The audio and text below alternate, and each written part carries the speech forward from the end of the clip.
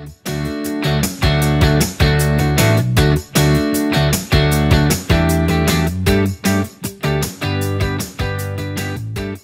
goal of this project, of this course, was to design an airplane from scratch and to learn all about systems engineering, about aerodynamics, about vehicle control as things you need to do along the way in order to design your airplane. You look at something like an airplane, a system that's that complicated, and it seems insurmountable. You don't know where to start.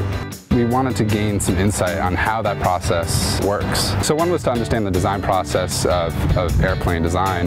The other part was to try and understand some aerodynamics. I'm ecstatic with this group. I feel like they did an amazing job. The aircraft flew. It had an amazingly exciting loop and barrel rolls. The final outcome with the airplane was a great success. The students also learned a lot along the way, and they've impressed upon me what they've been learning about the aerodynamics and the structural mechanics and the stability analysis. Through talking with them and working with them in the lab, I've really come to understand they actually did learn a lot about the science as well. One thing I love about the Thayer School is the atmosphere of enabling the students to pursue their interests. Even as a kid, I mean, I was 3, grinning from ear to ear, talking about how I was going to be a pilot. I'd run around the house with my arms out and I'd be buzzing around the house like that, wearing my father's headsets.